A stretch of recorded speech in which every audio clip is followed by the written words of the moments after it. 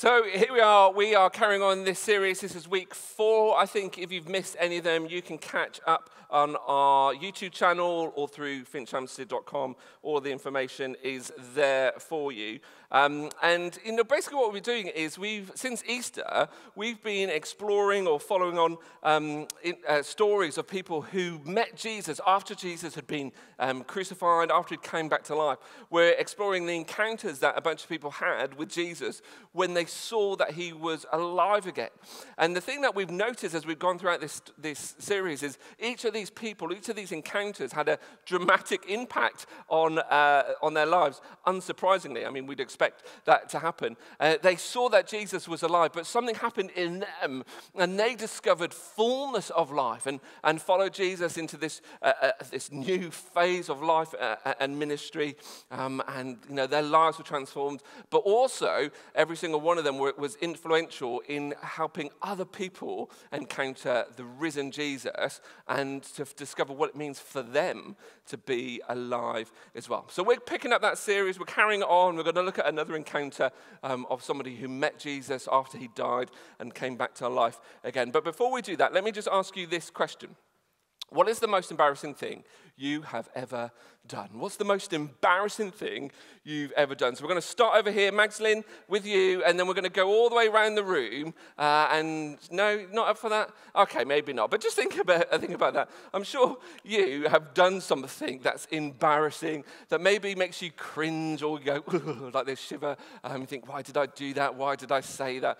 Whatever it is. We've all got those moments. Let me share one of my embarrassing moments. Not the most embarrassing moment. I'm not going to share that one with you, but I will share this one with you. And it's to do with golf. I love to play golf. And I was playing golf a couple of years ago at a local golf course called San Martin's. And the round was all right, uneventful. But on the last hole, the 18th hole, we were coming up to the green. And I was sort of out of position, and I needed to smack this ball as far and as hard as I could to stand any chance of getting it onto the green. And at San Martin's, you've got the green here, and then you've got a little hill, and then you've got like pavement, a path, and then you've got the clubhouse.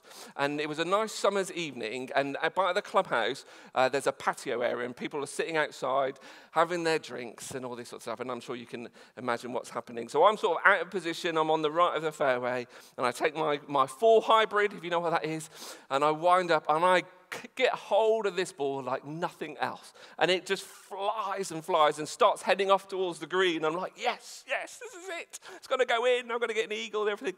And then it starts to turn left, and it keeps going, and it keeps going. And it starts heading towards the pavement and the patio area and the clubhouse. And I'm like, what's happening? And it goes out of sight behind a bush. I hear it bounce off the pavement, and then the next thing I hear is smash, as this ball goes into the clubhouse window and breaks the window. And I walk out. The people I'm with sort of abandon me because they don't want to be associated with me. I have to walk up. There's people on there who are having a right go at me, like saying, what were you doing? I'm like, I didn't aim for that. I wasn't trying to do this. And I had to go into the clubhouse and into the pro shop and say, I'm really sorry I broke the window. And it was quite embarrassing. The worst thing was we were playing there again a couple of days later, and we had breakfast in the clubhouse, and the window was still broken, and the people that I was with kept drawing attention to the window and saying he was the one who broke it. It wasn't my finest moment on the golf course at all. But, I think that example is sort of like a metaphor for life. Often we're trying our best, we're trying to go straight, we're trying to do the best we can, and then all of a sudden, out of nowhere, disaster hits. We steer off course, and we end up breaking something or someone. How many times have we been in a situation where we're just trying to do our best, we're just trying to get through life, and then a bad choice or a bad decision or whatever happens, and actually we end up hurting people, we end up breaking something, or something goes wrong. It can be embarrassing, it can be difficult. And actually the word that you would associate with that golf shot would be fail. It wasn't a great moment. And embarrassing stories is one thing, sharing moments of when we've done something that's embarrassing, but what about when we have failed? What about when we've got it wrong? So, Maxlin, again, if you're ready to share. No? Okay, we're not going to get anywhere with this. But just think about that. Yeah, of course you can share those sort of moments when you've done something and you're embarrassed by it. But what about when you've failed, when you've made a big mistake where you've got it wrong? The only guarantee in life is that we will fail, that we will make mistakes, that we will mess up. We do it in all aspects of life, and I'm sure you can think of things. I'm sure things come to mind for you when you think about this. Where have you messed up at home? Where have you got it wrong? Where have you failed there or at work? What about here in church? Where have you done something or it's gone wrong, or you said something and you've offended somebody, or at school, or with your neighbors, or on the golf course, or whatever it is? We all fail. We all make mistakes. We all have those moments in life where we look at ourselves and we think about what we've done, and we don't feel like a success. We feel like a failure. Am I encouraging you this morning? Am I lifting you up this week? I'm so glad I got out of bed for this, Chris. Thank you very much. It's all part of life, isn't it? Failure is part of life. But let me tell you this, whilst failure and failing and getting it wrong is part of life, it isn't the fullness of life that you were created for, that God has better things in store for you. So this morning, I want to take a closer look at the story of somebody who understands what it is to fail. They've done amazing things, but when we look through their story, we can see that it's littered with mistakes. It's littered with failure, and it's this guy called Peter. Peter was one of Jesus' closest friends. He was one of the 12 disciples, and Peter's done amazing things. The fact that 2,000 years on, we're still talking about him is amazing. He was from like a nowhere place. He wasn't really an important person until he encountered Jesus.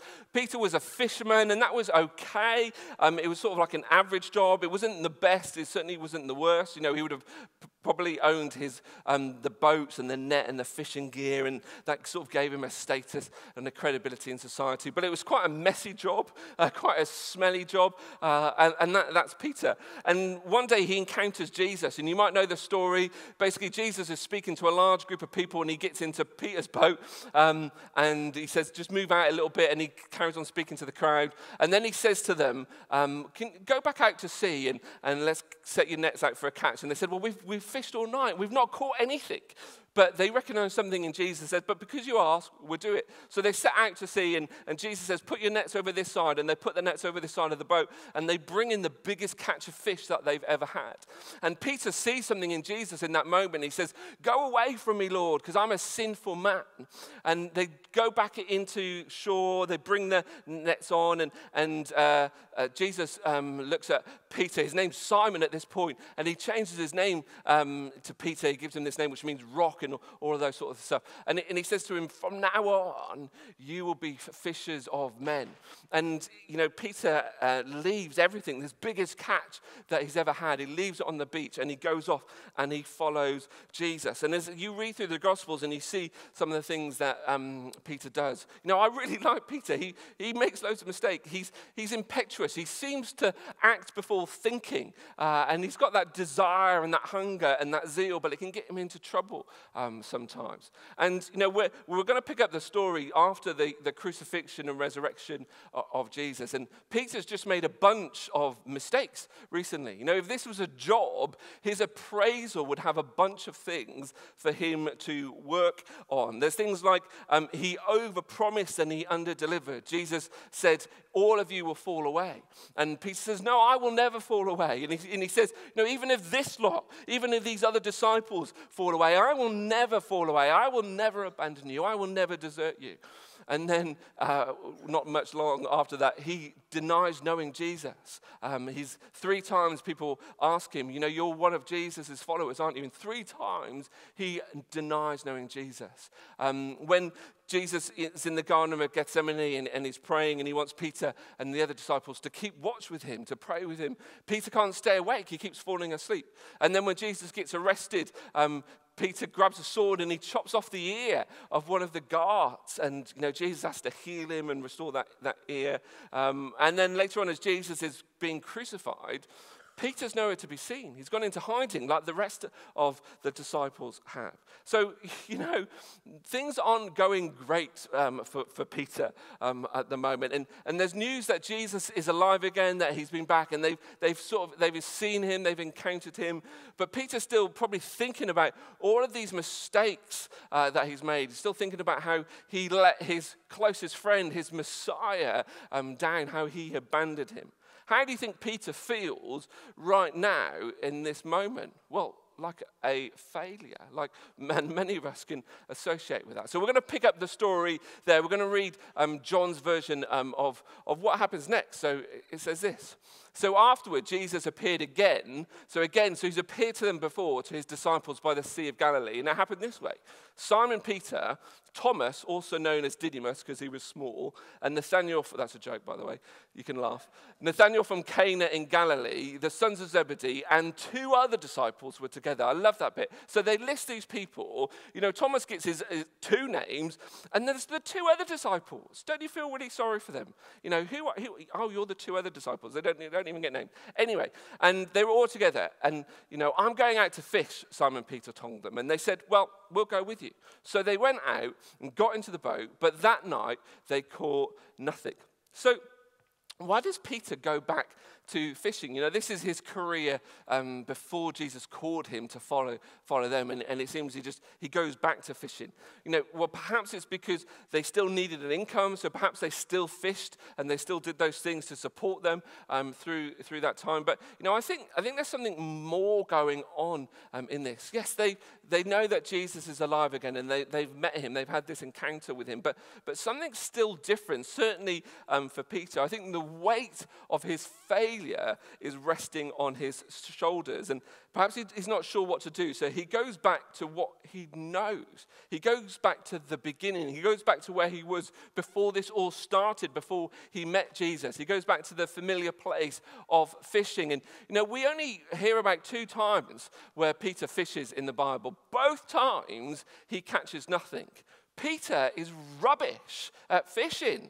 This is why Jesus came to him and says, come and follow me. So they catch nothing again. And as we'll see, there seems to be echoes of what happened all those years ago, or 3 years ago, when he first met Jesus and he first had this encounter with Jesus. Early in the morning, Jesus stood on the shore, but the disciples did not realize that it was Jesus. I mean, that's a recurring theme throughout this whole series. Time and time again, people encounter Jesus and they don't realize that it's Jesus. And whether that's because he's supernaturally been withheld from them from understanding, or because they're not expecting him, or whatever, but this is the case. Jesus is there, and they don't realize that it's him. And just pause there just for a moment.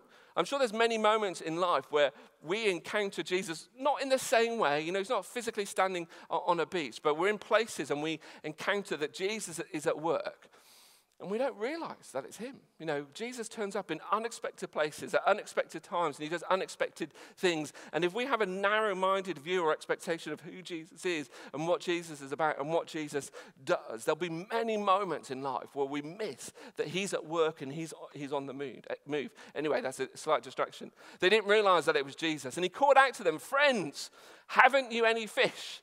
No, they answered. And I wonder if Jesus gives a little chuckle to himself at this moment, because he's been here before as well, when he first met them and they hadn't caught any fish at all. And he says to them, well, set your nets out on the other side of the boat. This is a deja vu moment. They've been here before, so they do that, and all of a sudden they haul in this massive catch of fish. Again, this big, huge catch, just like the one before when Jesus first met Peter. And Peter realizes that it's Jesus, and he said, it's the Lord, and he takes his coat. This is a funny thing John tells us. He takes his coat, because he's taken it off, and he wraps it around himself, and he jumps in to the water. I don't understand why he puts his coat on to go swimming. And he swims to get to Jesus whilst the others row to shore and drag the fish on. And, again, we see the impetuous nature of Jesus, of Peter. He just wants to get to be close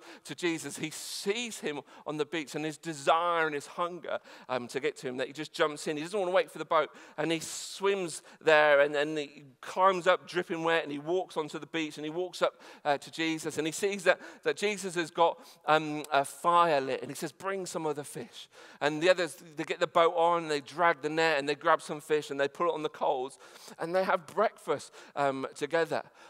This amazing encounter, this amazing moment when they're just sitting, and God, Jesus is there, he's in front of us, we're having breakfast. He was dead, and he's alive again. And then after breakfast, Jesus and Peter have this conversation, which we'll go through. But just imagine you're Peter again, and you've not had a chance to talk about what's happened, and you're about to have this conversation with Jesus. What's going through your heart? What's going through your mind at this moment? What do you think Jesus is going to say? How's he going to react? I think a part of Peter must be thinking that Jesus is going to reject him, or turn his back on him, or tell him off, or condemn him at least. Well, let's take a look at the conversation. So when they'd finished eating, Jesus said to Simon Peter, Simon, son of John, do you love me more than these? And, this is a really interesting thing, really interesting question. I mean, it's interesting that Jesus is calling Peter Simon. He's taking him back to the name that he had before he met him, before he asked him to follow him. And perhaps, he's doing that. Perhaps he's taking him back to the beginning, just as Peter's gone back to the beginning by going fishing. Maybe Jesus is doing the same. Maybe Jesus has given him this opportunity to realize and to start again. And he says to them, do you love me more than these? Well, what these? What's he talking about? There's perhaps three options that Jesus is talking about them. He says, do you love me more than you love the other disciples? Or do you love me more than you love all this fishing stuff, and maybe pointing to the nets and all the fish? Do you love me more than that? Or do you love me more than they love me? Well, we're not totally sure which one it is. I think it's probably the first or the third. But the thing about this conversation is I think the other disciples are there. I think, maybe they're still around the fire, and Jesus says to Simon in front of everybody, do you love me more than these? And that's appropriate, because actually, if we go back to that time when Jesus says, you will all abandon me, and Peter says, no, Lord, even if these abandon you, even they abandon you, I will never abandon you. Publicly, he sort of puts himself up. He elevates himself above the rest of the disciples. And I think, again, publicly, Jesus is taking him through this conversation. And Peter's response is, yes, Lord, you know that I love you. And Jesus said, feed my lambs. Now, if you're a biblical scholar and you read Greek and all those sort of things, as I'm sure we all do on a Sunday afternoon, we go and get our Greek Bibles and read through these things. You might know that there's different words for love in the Greek language. We just have one word for love, but they have different words that sort of describe different aspects of love. And some people comment that, so if we go back to this word, do you love me? If you read a Greek Bible, the word that Jesus uses there is agape, which we often use to think about, well, this means sort of like sacrificial love. This is complete selfless love. Simon, do you agape me? Do you sacrificially love me? And what Peter says here is, yes, Lord, you know that I love you, but he uses phileo, which is sort of like brotherly love. Philadelphia, that city of Philadelphia, comes from that word. And some people are commenting that, well, Jesus is saying, do you sacrificially love me? And Peter says, yes, Lord, I love you like a friend. And that he's not able to love Jesus to the same degree as Jesus loves him. And do you know what? I'm not sure, and I say I'm not sure, I'm not a biblical scholar, but other people have commented on this. And so some people say, yeah, there's a lot to be read into that. Other people say no, because when you look through the use of the word love in John's gospel, he seems to use it interchangeably. That when Jesus is talking, often he uses agape, but sometimes he uses phileo. as well. So I don't know. You can think about that for yourself. Is Jesus doing something more here? I'm not sure what he is. I think it's, John's using those words interchangeably. He says, but yeah, Lord, you know that I love you. And he says, feed my lambs. Now, this is an interesting thing. What does that mean? Now, for us, thousands of years on, we sort of understand this. Jesus is giving Peter a pastoral job to do. And again, thousands of years on, when we hear the word pastoral, we think about church ministry or caring. There's pastoral ministry or pastoral jobs within schools and those sort of things. But in this context, pastoral work was to do with shepherding. It was to do with looking after animals and caring for those things. And we've taken that on from verses like that and applied it to sort of caring for others and those things because of what Jesus is saying here. And, he's saying, I want you to feed my lambs. And again, we could read a lot into that, and I'm sure there is stuff going on there. But the key word here, for me, is my. That Jesus is saying to Peter, I want you to feed my lambs, not yours, my lambs. And, Peter's in this place of failure. He's in this place of wondering what's going to happen. He's messed up. And Jesus says, do you love me? He says, yes, Lord, you know that I love you. Feed my lambs. I think Jesus is saying, look, you still have a job to do here. You still have a part to play in my work. Jesus is commissioning Peter again to be part of his kingdom, to be part of his plans and purposes. And as we read on, again, Jesus says, Simon, son of John, do you love me? And he answered, yes, Lord. You know that I love you. Jesus said, take care of my sheep. It's the same question, and it's the same answer, and the same response. And there's a little bit different here. Jesus said, feed my lambs. No, he's saying, take care of my sheep. Is something else going on here? Does that mean something else? Again, some people will say, well, lambs to sheep sort of marks a progression in maturity. So is he telling him something else? Again, I don't know. But what I do know is my is there. I think that's the key word that Jesus is saying to Peter. I want you to be part of the plans and purposes that I have for my church and for my kingdom, and I want you to be part of that. And then the third time he said to him, Simon, son of John, do you love me? Jesus asked him 3 times in front of other people. And how's Peter starting to feel? Surely this is linked to the 3 times that Peter denied knowing Jesus. And I'm sure this was a difficult moment for Peter, that as he's facing just what he's done, as he's coming face to face with Jesus and realizing his failure and his mistake. And it says Peter was hurt because Jesus asked him the 3rd time, do you love me? And he said, Lord, you know all things. You know that I love you. And Jesus said, feed my sheep. I think what's going on here is that Jesus is allowing Peter to respond with a declaration of love for each moment where he denied knowing him. I think that Jesus is giving Peter space to deal with his mistake, to be confronted by it, to own it, and to move on before it. And 3 times we get this instruction, feed my lambs, take care of my sheep, feed my sheep. And again, as you said, you can read into the feed and take care and sheep and lambs, and maybe there is something in there. But I think the important thing is Jesus is saying, I've still got a job for you.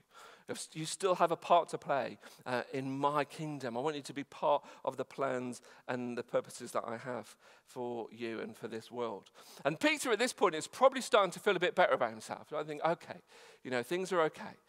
And then Jesus says this, very truly I tell you, when you were younger, you dressed yourself and you went where you wanted. I love that, you dressed yourself. I wish my kids would do that when they were younger. But when you're old, you will stretch out your hands and someone else will dress you and lead you where you do not want to go. And Jesus said this to indicate the kind of death by which Peter would glorify God. And then he said to him, follow me. What an amazing thing. He sort of seems everything to be okay. And then he says, there will become a time when you will have to go where you do not want to go. But I pictured Jesus then standing before him and holding out his hand and saying, follow me. And Peter's left with a choice, just as he was right at the beginning. When he had that amazing catch of fish and Jesus says to him, follow me. Peter was left with a choice then. Do I leave all this behind and get up and follow you? And he did. And he became, I said, I'll make you fishers of men. Again, Jesus gives him that same invitation, that same calling. And this is Peter's first calling. Above all the taking care of sheep and lambs and feeding and all that sort of stuff. His first calling is to follow Jesus. And Jesus has told him that this is what it will involve for you. And there's loads of amazing stuff that happens from this point onwards. As you flick through the pages of the New Testament, you see Peter doing amazing stuff. And we don't actually, in the Bible, discover about Peter's death, but folklore tells us that he was crucified upside down, and he did that because he didn't want to be crucified in the same way that Jesus was, so they crucified him upside down. That he suffered and he had this brutal death. Jesus is telling him in this moment, if you follow me, it's going to be difficult. There's going to be challenges, but I'll be with you. And Peter is left with that moment. Is he going to do that? Is he going to take up that mantle? Is he going to pick up his cross and follow Jesus into that? And, we know that he does, and amazing things happen. This is a key moment in the life of Peter. This is a turning point for him where he's able to deal with his mistake and move on. And, Peter isn't defined by this failure that he's had. It's forgiven, it's forgotten, and they move forward. This is something amazing that Jesus does, that even though Peter denies him and abandons him, it doesn't define him. It doesn't shape him. He's not Peter the failure. He's not Peter the guy who denied knowing Jesus. He's not Peter the guy who turned his back on Jesus. He meets with Jesus, and Jesus gives him space to come face to face with his failure. But then he forgives him, and then he forgets about it. He forgives him of what he's done and then forgets about it so that they can move forward. And that's a picture of the forgiveness that we receive from God. And I'm sure you can think about your failure, the stuff that's in your life, the things that you have done wrong. And our story is not the same as Peter, but there's loads of overlaps, there's loads of similarities. We've all made mistakes. We've all let Jesus down if you're a follower of Jesus. And if you're not a follower of Jesus, there's stuff you've done in your life that you're not proud of, that you wish you could go back and undo. Your past is littered with failure. I'm sure it is. But Jesus gives us this opportunity to actually be forgiven from that. And as he forgives us from that, he forgets about it. Now, whether we forget about it or not is another thing, but Jesus does. And he makes it possible for us to be moved, to move forward. And Peter does. He moves forward, and he's influential. He's instrumental in the spread of this new movement and the explosion of the church and thousands of people coming to faith in Jesus. His life is completely transformed. Excuse me. Why? What's happened? When just moments ago, he was afraid of a teenage girl when they said, "You're a follower of Jesus." Moments ago, he was carrying in a room with the other disciples because they were afraid of what would happen. What happened to Jesus would happen to them. And this changes. They publicly and boldly declare their faith in Jesus and that Jesus is alive. Why? What's changed? Well, simply, Peter has encountered the risen Jesus. His friend was dead and he's alive again and he's standing before him. And that does something in him. But more than that, Peter's encountered the grace and forgiveness that his God has for him. He knows he's messed up. He knows he's failed. But Jesus gently and graciously restores him. And this is the difference. This is the impact that it has on Peter's life, and his life is changed.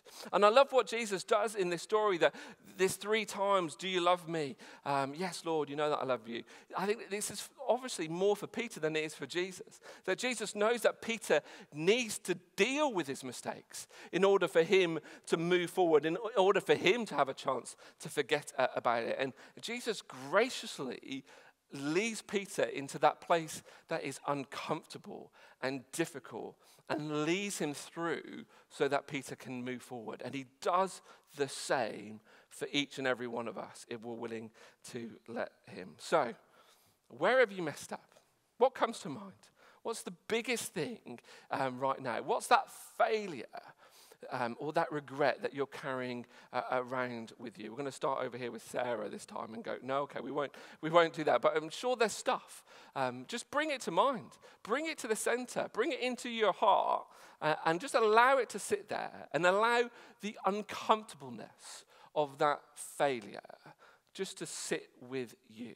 And maybe that's hurt other people and there's pain and those sort of things. How do we move forward from this? How do we move forward so this failure doesn't define us? Yeah, we can learn from it and it can shape us, but it doesn't describe or define who we are. Well, simply, first of all, we've got to own it. We've got to admit it, not pass the blame onto other people, not make excuses. Well, I only did it because they did that, which we all have a tendency to do. Where is your failure? Where have you messed it up? Own it. Own your slice of the blame pie. If you think about a pie chart, and maybe there's a big part that is someone else's fault, but what's your slice? There's a part that's dependent on you. Own it. Admit it. And let yourself know. Just be honest to yourself. Put your hand up to yourself and say, yeah, I did that. I said that. I thought that. I bought that. I went there. I made that mistake. And again, and again, and again. Whatever it is for you, just own it. Admit it. Don't pass the blame. Don't make excuses. Own what you have done and just sit in that place of uncomfortableness for a while. And then confess it. Let God know that you know that you've messed up. Because he knows. So you don't have to inform him, oh God, I'm really sorry, I've done this. It's not like kids going to their parents when they don't know what they've done wrong. He knows. So just let him know that you know that you've made a mistake and that you're sorry for it. And then this might be the more difficult one. Let whoever else needs to know that you know and that you're sorry. If you've hurt somebody else in this process, if your mistake or failure or whatever it is has impacted somebody else and you haven't done this, you haven't gone to them and said, I'm sorry for that. You can't own it, and as part of that, you've not even owned it if you've not done that. So you have to confess it to God and to other people around you. And then thirdly, simply, repent from it. Repent isn't the same as saying sorry. We often think repentance is just like, oh God, I'm sorry for this, and he forgives us, and then we carry on, we do the same thing again. That's not what repentance is. Repentance was a word that the military used to use, and if they were marching this way, they'd shout repent, and they'd turn and they'd walk away in the opposite direction. So to repent from something means moving away from it. It means putting things in place that stops you being in whatever that is. So if the thing that you're thinking about, if the thing where you've messed up is a recurring habit, and for many people that's a thing that they just struggle with, to repent isn't to say sorry and to stay in that place. To repent is to put safeguards in place that stops you going there and having the temptation or whatever it is. So own it, confess it, and repent from it. Put things in place that will help you not make that same mistake again and to deal with it and to move forward. And when we do that, just like Peter, we're able to receive forgiveness from God. And the amazing thing is that when he forgives us, he forgets it. He chooses to forget it. He chooses not to hold it against us any longer. And I often picture the thing like maybe I go to God and, that thing where I messed up over there. And he's like, no, I haven't got a clue what you're talking about, Chris. Oh, come on. I've done it multiple times. And no, I don't know about that. Because when he forgives us, he forgets it. He doesn't hold it against us any longer. And he enables us to move forward beyond it, to be free from it. And that's what we see in the life of Peter, that Jesus sets him free from his past. He sets him free from his present, and he gives him that freedom to live into his future. It wasn't comfortable for him, but it was necessary, and it was transformative. And if you want to do what Jesus wants to do the same to you and with you, that past mistake and that past failure, he wants to help you own it, confess it, repent from it, and move forward so it doesn't define you any longer. Jesus doesn't think any less of you because of your failure. He didn't think any less of Peter. But he just wants you to stay in that place. Yes, he might take you back there, just as he did with Peter, to help him deal with it, but he wants to help you move forward. And the way he does that is through the same way that he did with Peter. And it's simply by offering you that same invitation: follow me. It's not our mistakes that define us. It's what we do with them that counts. Following Jesus means we deal with our mistakes. We're going to get the band back on as we wrap up this time together.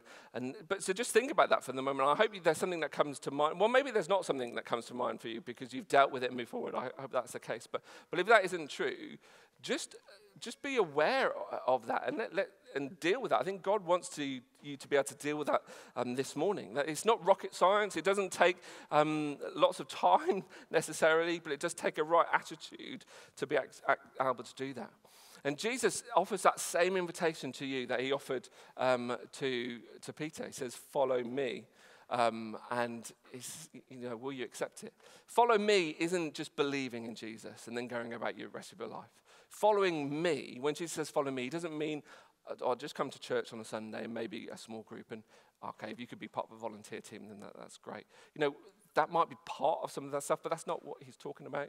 To follow me means that your life is orientated towards him. And remember the thing that Jesus said to Peter afterwards? He says, you used to go where you want to do and do what you want to do, but I tell you that a time will come when someone else will take you by the hand and lead you to a place you don't want to go.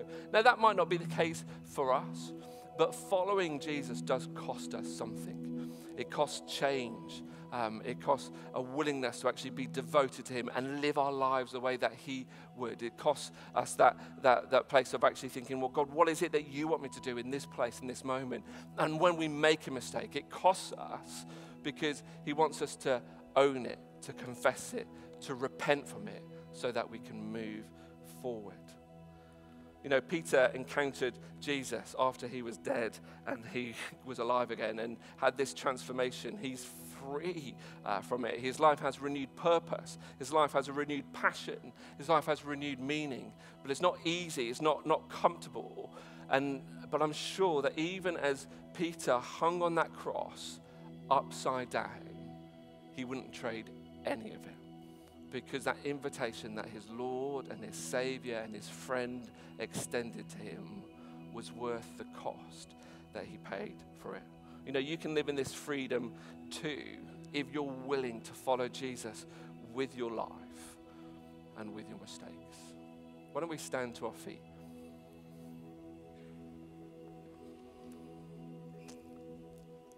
And just think about the stuff that we've talked about. Maybe there's stuff, maybe God, through his Holy Spirit, is prompting you and poking you and prodding you about those things in your life, that past failure that's defining you and restricting you. And you're not able to move on. You're not able to forget it because of the pain you've caused yourself or the pain that you've caused other people. I believe that God wants to help you in that. And that might not be easy, but you can move forward. Let's pray together. Father God, we stand before you as a bunch of people who get it wrong. We're not perfect. We make mistakes. And I thank you that you know that. I thank you that you knew that before you called us to follow you. And I thank you that our mistakes don't define us and they don't restrict the love that you have for us. Lord, help us move beyond. Help us own it, admit it. Help us to confess it to you and to the people that we need to do. Help us to repent from it, to put things in place, to safeguard ourselves and safeguard other people, to remove ourselves from that temptation or that sin or that mistake or that failure. And then help us to forget it so that we can move forward into the things that you have for us. I thank you that you invite us to follow you. Lord, give us the courage to do that. Not just to believe in you and go about the rest of our lives, but to orientate our lives around you, to put you front and center so that everything we do is done for you, with you at work in us. Bless us, Lord, I pray.